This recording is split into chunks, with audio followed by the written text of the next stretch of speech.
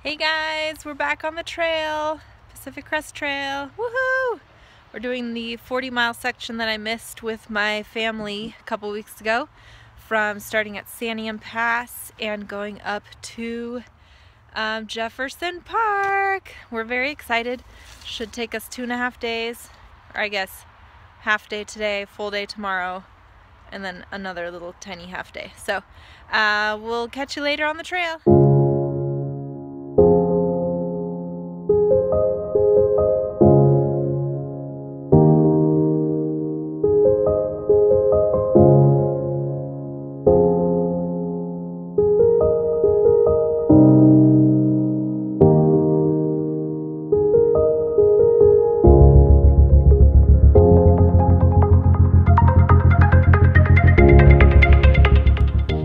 This is one of those iconic views on the PCT.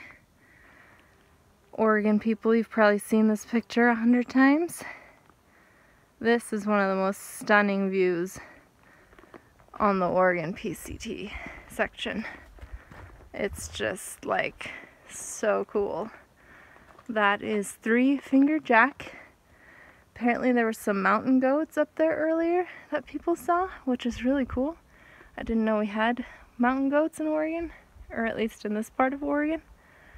But yeah, people climb all the way to the top of that, which is crazy. But yeah, this view is awesome.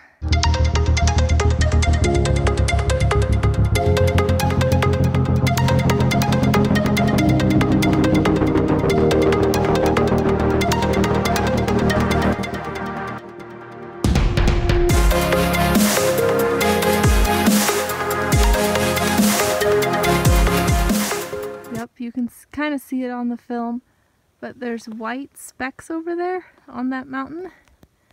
Here, I'll show you with my finger. Right there, and right there, and then there's one further up. Those are mountain goats. They are white. They're so cute. We're way closer now. There's a whole family right there. See them moving? Oh, it's so cool.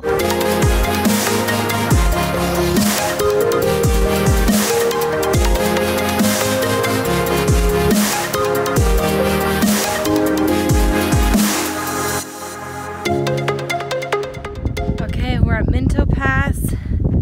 There's Jack behind us. There's the view out to Bend area.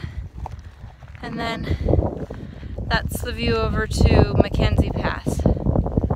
So beautiful here, but very cold and windy, so we're gonna keep going.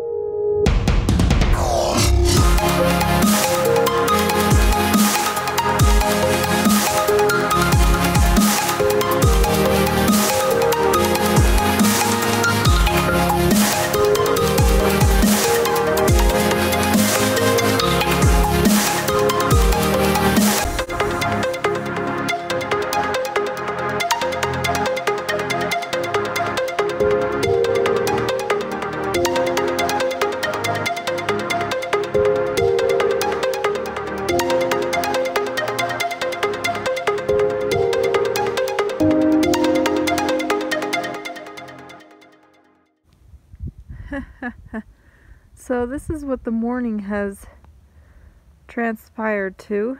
You can't even see across the lake. And it's really cold. We were fine last night, but this morning all these clouds moved in real thick. Also, my husband curled his ankle or something like that. Basically he was like on a rock. He went like that and like landed on the side of his foot funny. There he is, right there.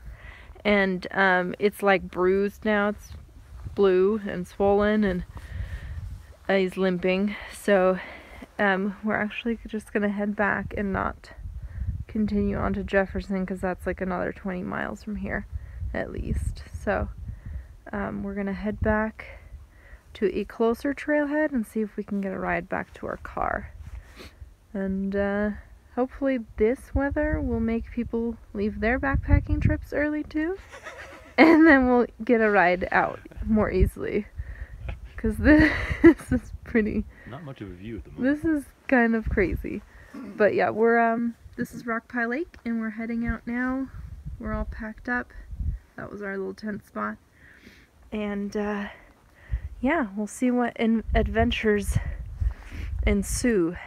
Hey guys, so we are back from our little PCT excursion the other day. So what ended up happening is the next morning, the last clip I think you saw was the lake.